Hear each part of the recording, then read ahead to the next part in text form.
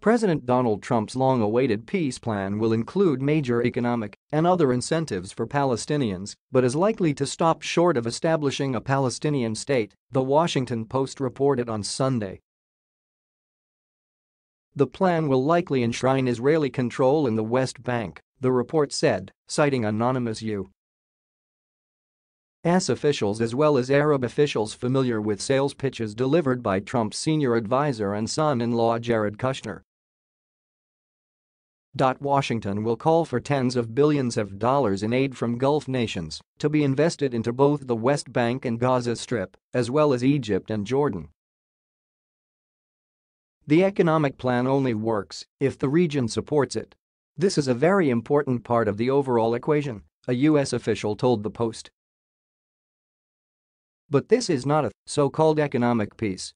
We are taking very seriously both aspects of this, the political, which deals with all the core issues, and the economic.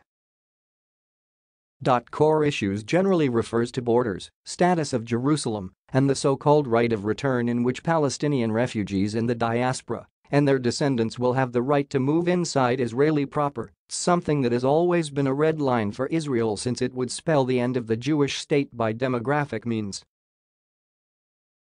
The timing of unveiling the plan is still being worked out, a U.S. official said. Days before the April 9 elections, Netanyahu historically declared that he fully intends to extend Israeli sovereignty over the West Bank.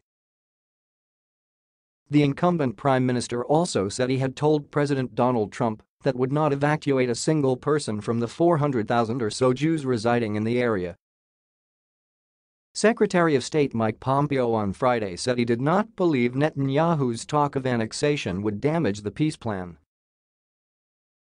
Asked by CNN's Jake Tapper whether he thought Netanyahu vowing to annex the West Bank could harm the Trump proposal, Pompeo answered, "I don't. I think that the vision that we'll lay out is going to represent a significant change from the model that's been used," he added. "We've had a lot of ideas for 40 years. They did not deliver peace between the Israelis and the Palestinians," he said. "Our idea is to put forward a vision that has ideas that are new, that are different, that are unique, that tries to reframe and reshape what's been an intractable problem." The Trump administration, he said, wants a better life for both Israelis and Palestinians. "We hope that we can get to a better place," he continued. "Everyone wants this conflict resolved. We want a better life for the Israelis without this conflict, and we certainly want a better life for the people of the Palestinian people, both in the West Bank and in Gaza." Netanyahu also told Army Radio that the Palestinians would not have a state or security control. "There will be no Palestinian state," he said, "not like the one people are talking about. It won't happen."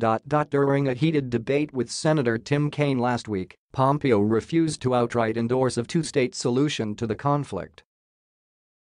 The Washington Post report cited Israel's UN ambassador Danny Danon saying that Israel is anticipating the peace plan, while the Palestinian leadership has rejected it sight unseen.